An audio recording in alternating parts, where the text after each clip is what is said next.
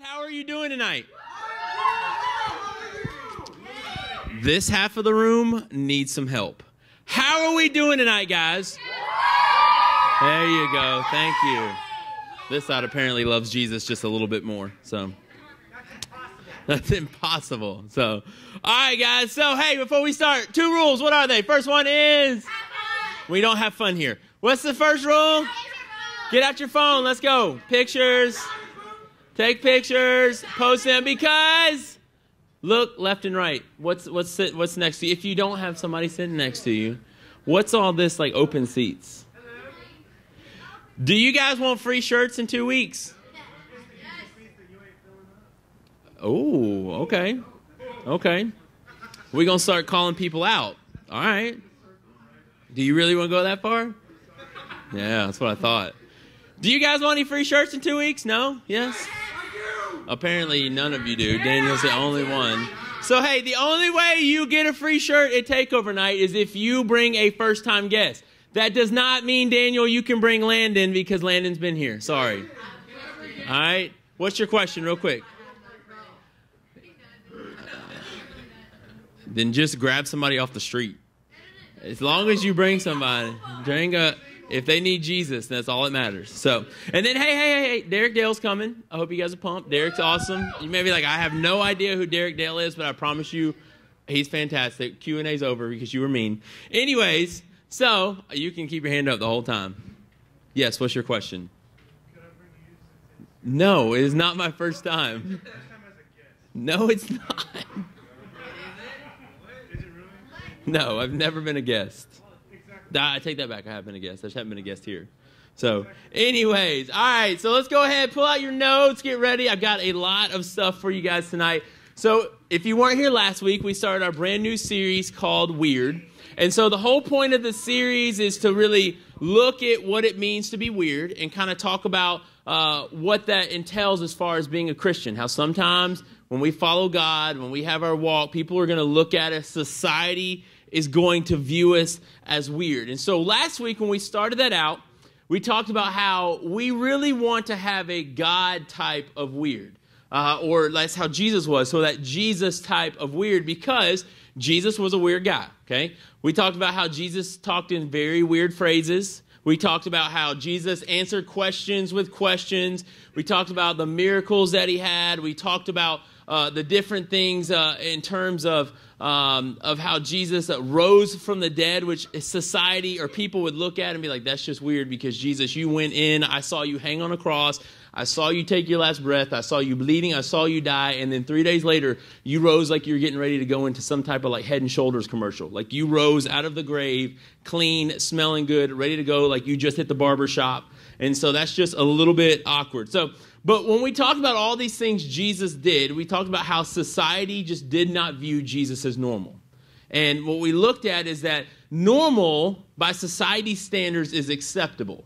But weird actually changes lives. And so we talked about why it's so important to be weird. Now, when it comes to being weird, it's not for the faint of heart. It's not for somebody just to accept, somebody just to say, hey, I'll do that, I'll pick up the cross and just go with it, and that's all they do, and just say, I want to be weird and walk. It's not for the faint of heart, because being weird means that you willingly put yourself in uncomfortable situations.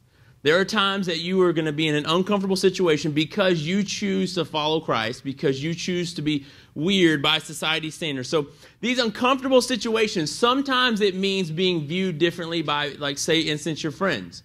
Maybe you recently accepted Christ, and so you started following Christ, and you start telling your friends, hey, I'm not really into that anymore. I'm not going to do that. I'm not a part of that. Or maybe you tell, maybe it's your family. Maybe you come from a household that does not view God, or does not worship God, or does not have a relationship with God. So what that means is when you accept Christ, your family starts maybe view you differently. Like, why are you getting up on Sundays and going to church? Why are you going here on a Wednesday? Why are you reading your Bible? Why are you doing these things? And that's how your family sometimes views you. We even talked about, for instance, like your peers. Your peers, the way that they may view you. You have people at school that you may not know. You may know who they are. You may know their name, but you don't know them on a personal level. And so these friends of yours, or the people that you may claim are your friends, or people that you just so happen to know, end up treating you differently. because you say, hey, I am a Christian. And they start looking at you that way. We even talked about how sometimes it can be people like your coworkers. I told you last week how my coworkers sometimes view me. Guys, it happened to me yesterday. I went all the way out to Montgomery to do a training all day long. We had this big introduction, everybody. Has anybody ever been to something where you have that weird time where it's like, hey, everybody tell somebody one thing that they don't know about you? And so it's just awkward, and you go around the room and you got to tell. Well, first thing I said, well, I'm actually a student pastor, and I told them about you guys. And so when we went all around the room, the guy running our training said, okay, before we start, let's just bow our head in a word of prayer. Who would like to say the prayer for us? Guys, the entire room just stopped and turned and looked at me, and I was like, I knew this was going to happen. Every time somebody finds out that I'm a pastor, immediately oh, well, you're the holiest one in the room. You should be the one praying. So why don't you do it? So that's what happens. That's how we are viewed. And I'll be honest with you, it was kind of an uncomfortable situation because I knew it was coming. But how many times, and be honest, how many times have you made a decision and gone through with it based on what someone else would either think or say about you? You gave whatever it was, you based your decision solely off of that. Maybe it's not what you wanted. Maybe it's not what you wanted to do, but you said you did something, made a decision because you were trying to please somebody else, whether what they think about you or what they were going to say about you. You gave in and did it. This past weekend, unfortunately, this was me. What's even worse about this is this weekend, I got to go to an Andy Mineo concert. Most of you guys, if you haven't heard of him, he's a huge Christian rapper. One of my favorite. I was so pumped. I was so excited to go to this concert. I even told my wife, I said, babe, I got to pay the extra money because I want to do the meet and greet. I want to get to meet him. I want to spend some time with him. And the sad part came in before I left. I can't tell you how many times I changed my shirt. Just because I've never met the man in my life. I've only listened to his music. And I changed my shirt probably 3 or 4 times. I changed my shirt 3 or 4 times. I did.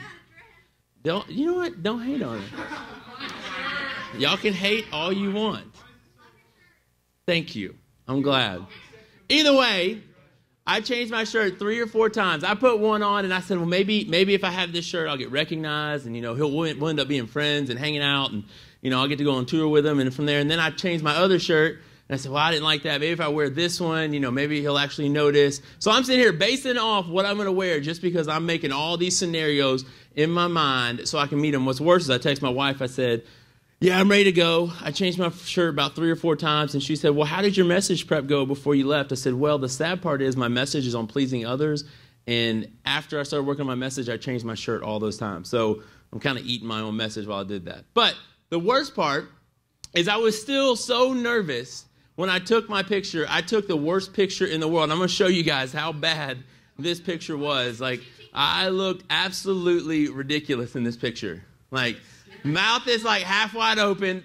It's not even in focus. I have a bag in my hand, and I'm just I don't even know where I'm pointing at. I had no idea what to do. I was just, I was freaking out. I was freaking out when I got to meet him. Andy Mineo. Look him up. You'll love his music. It's good stuff. All right, so either way, that whole entire thing, that whole situation that I was basing off everything was because I was just trying to please somebody. But what I should have realized is that becoming obsessed with what other people think about us is the quickest way to forget what God thinks about us. Becoming obsessed with what other people think about us is the quickest way to forget what God thinks about us. Now, it's a natural instinct to want to please others. It's a natural instinct to do that. It's just part of who we are because honestly, we enjoy that feel-good feeling from others. We enjoy feeling good or pleasing others. We enjoy that feeling that comes from it. Maybe we have that I don't want to be hated feeling. You say, I don't want people to view me differently, or I don't want people to hate me, or I don't want people not to like me, so I live this way or do these things so they don't. Maybe it even goes as far as you're trying to impress some girl or guy, and so you act a completely different way just to please that person. And what's worse is that person that you're trying to please, they're not even liking who you are. You're liking the person that you think they like, or the person that they think you are. And so you fall into that. And it goes to even further as saying maybe you don't want to be that person that wants to be labeled as that goody-goody Christian person. You don't want to be that one in school that people are, oh, well, goes that Christian kid. There goes the Christian there goes the person that follows Jesus. There goes this person. There goes the person that does that does this. And so you fall into that, and because you don't want people to view you and think about you that way. But I would think it's actually fair to say that it's normal to be a people pleaser, but it's actually weird to make God your highest priority. Would you guys agree with that? The way the things you do, society, like it's okay to be a people pleaser. That's what you should do. You got to make people happy. You got to make other people happy. But when you choose to follow God, society or other people view it as weird. Now, here's what I want you to do. Here's the truth about that statement. You can't please everybody. You're not going to please everybody. You're going to disappoint people. You're going to hurt people. You're going to make people feel bad. But one thing you can do is you can always please God. You may not be able to please other people all the time, but you can always please God. Now, the Apostle Paul understood what this meant. He understood what it meant to please God and just not to focus on pleasing other people. If you guys want to, go ahead and turn with me to Galatians chapter 1. We're going to start in verse 10. Now, a little backstory. What's going on right now is that Paul is ministering to the church of Galatia. And the people in this church have no idea how to make God happy. And they're asking Paul all these questions. So, do we do this? Do we do that? Like, well, if we do this for God, is he going to be happy with us with this? If we do this for God, is he going to be mad at us? So they're asking Paul all these questions. And frankly, he just gets tired of it. And he just says, look, I'm just going to lay it down right here. And here's what he says to him. Do you think that I am the one trying to make people accept me? No. God is the one I'm trying to please. Am I trying to please people? If I still wanted to please people, I would not be a servant of Christ. So, normal to please people all the time, but when we do that, we can't be Christ's servant. We can't follow God when we're spending all of our time trying to please people. And what we need to do is break out of that normalcy or break out of things that society says we shouldn't do and be weird. Be that person that doesn't worry about pleasing people. Be that person that chases after God. Now, if you're sitting here, you may think to yourself, am I a people pleaser? Do I do this? Do I try to please others? I want to give you guys 4 different things that if you're even one of these, you're a people pleaser and you try to please people. So the first one that I have for you is that you take criticism personally. You take criticism personally. Now, what that means is that means when someone tries to critique you, and they may be doing it for the better, you take it personally. Like you may have a friend of yours that's just trying to help you out, that's just trying to tell you how you're doing something and how you should be acting, and you get all defensive about it. And it makes you mad when they call you out on it. And so you take it personally because you don't like the fact that that person had something bad to say. You don't like the fact that that person was trying to correct you. So you again are trying to please people. The second one is that you have a fear of rejection. You have an extraordinary fear of rejection. So you don't like when somebody doesn't like you. You don't like when somebody looks down on you. You don't like when someone rejects you. So in turn, you base all of your decisions off what that person says. And not just that person. It could be a person. It could be a family member. It could be a group. But everything that you do, you base off that because you are scared to death of being rejected. And you're scared to death of what people are going to think of you. So you just give in. Doesn't matter what it goes against. Doesn't matter if you completely disagree with it. You do it because you're scared to be rejected. The next one is that you find it hard to express your true feelings. You find it hard to express your true feelings. Now, what this is the fact that you're never really honest with who you are. If somebody tries to call you out or somebody tries to say something or somebody tries to say, hey, do you want to go here? Hey, do you want to do this? And in your heart, you're like, that's just not really for me. That's not what I want to do. I don't like that. That's not what I want to do. But instead, the moment that you say no, you're going to start being made fun of, or you're going to have them give you a hard time, or they're going to be picking at you. So you don't really ever share with them like, hey, if you want to do it, that's fine. I don't agree with it. And here's why. I don't. And you don't have to be mean about it. You don't have to be rude. You can just tell them that's not for me. The last one is that you have a hard time saying no. You have a hard time saying no because you want to please others. Like take, for example, say you have somebody at your school that you really don't like. Okay, they've never given you any reason to like them. And they come up to you and say, hey, can I get a ride down the street? And you're like, yeah, sure, I'll do it. But in your heart, you're like, we don't get along at all. Like, all you've ever done is like pick at me, and you just been moved. But so you do it, and you're like, yeah, sure, I'll give you a ride. But the entire time, like, you're bitter about it.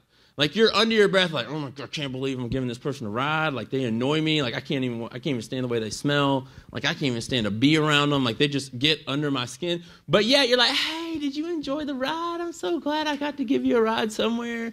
And so that's all you're doing. You're just being kind the entire time. And so, because again, you don't want to make that person mad, which is what's really bad, is the fact that you don't even like that person, but yet you base your decisions off what they think. And so you have a hard time saying no. See, God calls us to be like Christ. And what that means is we need to spend less time worrying about what other people think. We need to spend less time worrying about what other people think. Now, don't get it twisted. God calls us to make disciples of all nations. God calls us to be there for others and to bring others to Christ. But God doesn't call us to make decisions just to compromise our values. Like, God's not going to tell you in your heart, like, oh, well, I need to bring my girlfriend to Christ, so I guess we need to sleep together. And that's, I can teach her about Christ. That's not what, God's not trying to have you compromise your values so that way you can try to bring someone to Christ. Christ wouldn't do that. See, Christ doesn't want us to be part of this world. He wants us to be set apart from this world. He doesn't call us to be like this world. For me, I had a hard time with this. When I got to Huntington in college in Montgomery, it's where I went to play football. I didn't know anybody. Only people I knew were the guys I played football with. I wasn't really, as I got there, I had spent all the time in high school, through college, going to church, having a relationship with God. And as soon as I got to Huntington, I had nothing. I had nowhere that I really had a church I could call home. I had nobody that I wanted to spend time around. The only people that I spent time with was the football guys. And about 95% of the football guys were into nothing but drinking, smoking, having sex, going out, that's all they did. But if you weren't a part of that, they gave you the hardest time. And they gave you the hardest time in practice. They would take shots at you. They would take you out at the knees. They would hit you in the back, like all this kind of stuff because you weren't a part of their group and they didn't really care. It doesn't matter if you were on the same team or not. So the only way that I ever felt like I could get into that was to do what they did. So I ended up spending all of my Saturdays, all of my Saturday nights doing nothing but drinking, going out. I had times where I had no idea how I got home, all this stuff. And the only reason I did all this stuff, and it was the first time I had ever had a drink in my life, was because I was trying to fit in with the guys from the football team. I had nothing, I had none of that stuff that I wanted to be a part of. I just was trying to find a way and have somewhere that I could just fit in with where they are. And so you got to think, how many of you have a friend that if you were doing something like that, something completely against what you know is against your values and who you are, how many of you have a friend that would just straight up call you out? Like they tell you like, hey, bro, sister, girlfriend, like you need to fix it. Like this ain't working. Like this is what you're doing. You take no personal criticism. Like you say, hey, call me out if that's not me. If we were living in the times that Jesus was alive, he'd have no problem doing it. And what's even funnier is that Jesus had no problem calling you out in front of everybody. Jesus would let you know when you weren't living the way that you should. So let's look. In John chapter 12, Jesus is doing this right here. Jesus is calling people out and telling them how they are acting and telling them how they should be. And it's going to be in verse 42. And here's what he says. He says, yet at the same time, many even among the leaders believed in him. But because of the Pharisees, they would not openly acknowledge their faith for fear they would be put out of the synagogue. For they loved human praise more than praise from God. So Jesus is saying like, hey, look, like you are so scared of what they're going to do, of what the Pharisees are going to do to you, that you enjoy their praise more than you enjoy my own. And so you want to listen to what they have to say for you. And Jesus is saying, like, if you want to be bold for Jesus, you got to give in and get away from the what will other people think about me? How will other people view who I am? Like, let's just be honest for a moment. I'm going to call you out. I'm not going to say any names.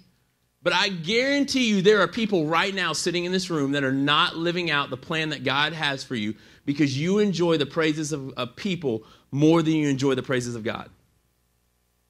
You can think right now, I bet you even today there are people in this room that don't listen to anything God says because you enjoy how much praise you get from other people instead of the praise that you would get from God. And here's what's even worse about that. I don't even think that people pleasing is actually a people problem.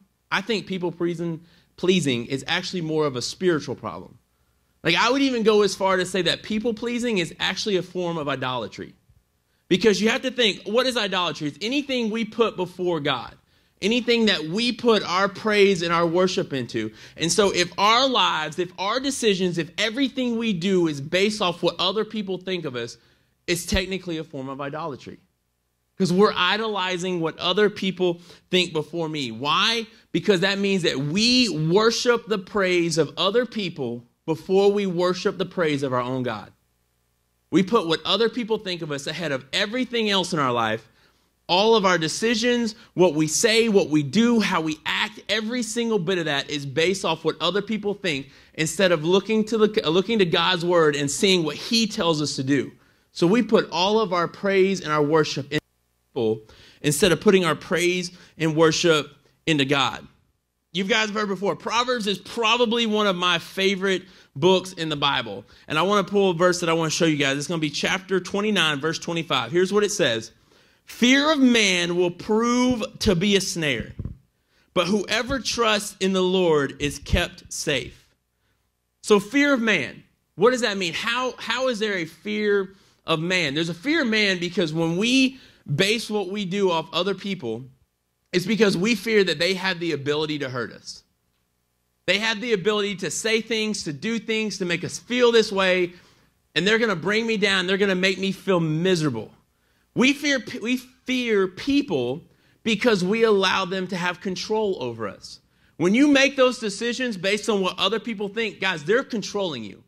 They're making the decisions for you. You're giving in to everything they say, and you're allowing them to control what you do. We fear people because sometimes we think that they determine our future. If I do this, if I say this, if I turn this down, then I'm never going to be accepted. Then I'm never going to be invited here. I'm never going to be able to go there. People are going to view me this way. And even more than that, we fear what they think. We fear what they think about us. And so I challenge you guys to say, what does it matter? What does it matter what anybody else thinks? Why would you ever let anybody else in your life have control over you, fear that they can hurt you, fear that they're determining your future? Nobody determines your future but you. And why would you ever care what anybody else thinks? And so when you guys look back at that verse, you see that in the scripture, it references the snare. Now, that snare is not like a drum. Okay, that snare that you see, the Hebrew word from that is actually translated into mokesh. Like snare in Hebrew is translated into mokesh. Now, mokesh means to be hooked by the nose, okay, or to kind of be trapped. So literally, I'm going to give you guys I'm going to give you a visual communication. When you have that mokesh, when you have that snare, you are literally finger in the nose and you're hooked, like straight up. Like, I don't care. Y'all can judge me all you want. My fingers in my, this is what you're doing. This is what your friends are doing. They are literally pulling you around by your nose. I really can't believe I've got my finger in my nose. So, but, no, that's my child. But the fear of people, when they have us hooked by the nose, when they're pulling us around, that's like we're being trapped, because that's what a snare is. It's a trap.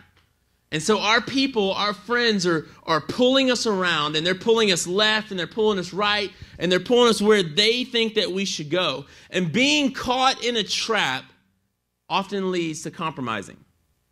What that compromising leads to is things like, when you compromise those things, you look at compromising like your sexual values. Maybe you say to a boyfriend or a girlfriend that says, look, I only think that you and I will really be an item if we sleep together. Like, I think I'll love you more once that happens. And so because you want to please them, because you're listening to what somebody else is saying, the lies that they give you, you give into your own values. You know in your heart that's not right. That's not what I want to do. That's not where I want to go, but you do it. Because you're trapped. They're pulling you by the nose. You're giving in to what they're saying. You could even go as far as things like just the words you use. You allow what your friends say. Well, if I talk like this, I'll be more accepted. If I use these words, if I say these things, or if I call this person this word or whatever, you feel like people are going to accept you more. And so you're kind of caught. Again, they got you caught by the nose, and you're caught in this trap. It could even be something like your integrity over money. Maybe you're in charge of money. Maybe at the job you have, you know in yourself, like, man, when I walk back to the back, there's no cameras, and I can take as much money as I need, and I need it. Like, I really need to get these new pair of shoes or these new clothes so I can be accepted. And you start giving in to what other people think. You're like, I need fast money. I need it now. And so you're in charge of all this stuff, and you end up just taking it, putting it in your pocket, keeping it a little bit. And you're like, nobody will notice. Nobody's going to get hurt. It's just a little bit of money, just a little bit of that. Maybe it even is things like laughing at jokes that you know you shouldn't be laughing at. There's things that you don't value whatsoever. People are making jokes that you're like, I don't agree with that. I don't like that. I don't think it's appropriate. It doesn't make me feel good inside when I make those jokes. But yet you still do it, and you still laugh at it because you know if I'm the one sitting in the room not laughing, like, I'm going to be the one being made fun of. I'm going to be the one that everybody is joking about. But fearing man, it means that you're becoming worldly. And it means that you're giving into what the world says. And what God calls us to do is be a leader. Be a leader for others. Now, being a leader doesn't mean you have to be at the front. Doesn't mean you have to be the one with the microphone. Doesn't mean you have to be the one in charge. Guys, there's all types of leaders. You may be sitting here right now and say, God, Adam, that's not me. I'm not a leader. I'm a follower. Like, nobody ever listens to me. Like, I don't like my own voice, so I can't lead. I can't do these things. That's not for me. I don't want to do that. I don't want to lead. But see, guys, leadership has all different forms of leadership. You can lead by example. You can be the quiet one in the room. You can be the one that, doesn't give in, doesn't do this, doesn't do that, or when somebody asks them to make a certain decision, they go the opposite direction. You can lead by example. You can just lead others by being somebody that can talk when they need it. A friend, somebody that's there. That's leadership. That's leading. That's not being part of this world. So they come in all different shapes and sizes. Now, the hard part about being a leader is that sometimes you're going to have to make the hard choice. And when you make that hard choice, is you're going to end up having to change what other people think about you. When you make that hard choice, people are going to change how they look, how they think about you. Now, being a people pleaser, how do we escape it? How do we move from being a people pleaser? The simple thing is this: you need to fear God. You need to fear God. Now, that phrase, fearing God, that doesn't mean that you're physically scared of him.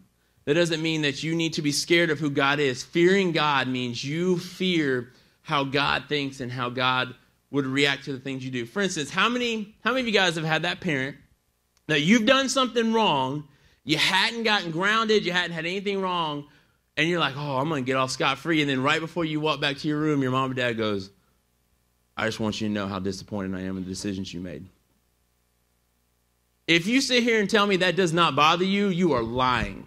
That is straight through the heart. You're like, why could you not have just grounded me for a week? Like that. I mean, they know, and it's that last instant, like they're getting in the last word. I just want you to know how bad you disappointed me. That's what fear of God is. That's that fear of, I don't want to be the person that disappoints God. I don't want to be the person that goes against what God says. See, the fear of God, that's the antidote to the fear of people. That's how we fight that. That's how we change that. I want to be real with you guys just one more time.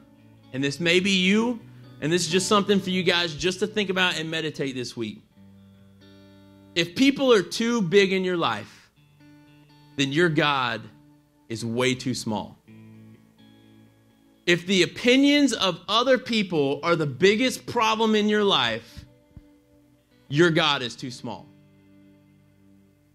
Because God can overcome all those things. And the way we combat that is by spending time with God. See, the more time that you spend with God, the less you worry about other people's opinions. The more time you spend with God, the less you worry about what other people think about you, the less you worry about what other people think about you. Now, the flip side of that is, the more time you spend with God, the weirder you become. That's the whole point of what we're trying to call out. The whole point of what we're trying to say is that being weird is where you want to be at. Having that relationship with God and being viewed that way is exactly where you want to be at. See, giving in to the opinions of others all that does is suck us into a normal lifestyle. And we said it last week. Normal doesn't work. Normal is overworking. Normal is being too busy. Normal is giving in to your boyfriend or girlfriend for when they're trying to get you to sleep with them. Normal is going out and drinking till you can't remember where you are anymore. Normal is just giving in to everything that your friends want us to do that you know deep down inside of your heart, that's not right. That's not me. That's not the person that I was meant to be. Because when you spend time with God, it allows you to understand who you are. When you spend time with God, it allows you to understand more of the gifts that he gave you and how you were supposed to use them. And so that way, when God sends you to do something that's just completely off the wall, that you know in your heart, I would never in a million years do this if I did not have a relationship with God, you have no problem whatsoever doing it. And instead of the opinions of others, you worry about the opinion of God. You worry about, you want to make God proud. And you worry about the fact that I don't want to let God down. Psalms 34:9 says, fear the Lord, you his godly people, for those who fear him will have all that they need. See, when you fear God, you understand that you have every single thing that you need. The opinions of other people don't matter. Because when your look of God, when how you view God gets bigger, when your relationship with God gets bigger, the opinions of people get smaller and the weirder that you become. So this week, when you go on, when you are faced with that moment that you're being picked at, or you have a friend that's trying to have you make a decision that you know in the bottom of your heart, I really shouldn't be a part of that. I shouldn't be doing that. I shouldn't give into it. Think for a moment where you are. Think to yourself, should I really be afraid of this person? Should I be afraid of what they can do? Should I be afraid of their opinion? And use that to not be afraid of others and not spend our lives trying to please other people instead of spending our lives trying to please God. I want you guys to bow your heads with me today. With all heads bowed and all eyes closed, I want you guys real quick, think back to that question. If the opinions of others is the biggest problem in your life, then your God is too small. I want you guys just take a quick moment.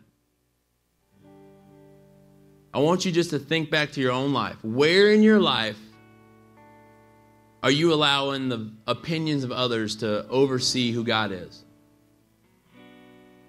Where are you allowing the opinions of others to shrink how big God really is? And I want you to think, are you that person that I mentioned that's sitting in here right now that is walking past every single gift that God is giving you because you enjoy the praises of people more than you do the praise of our great and mighty God?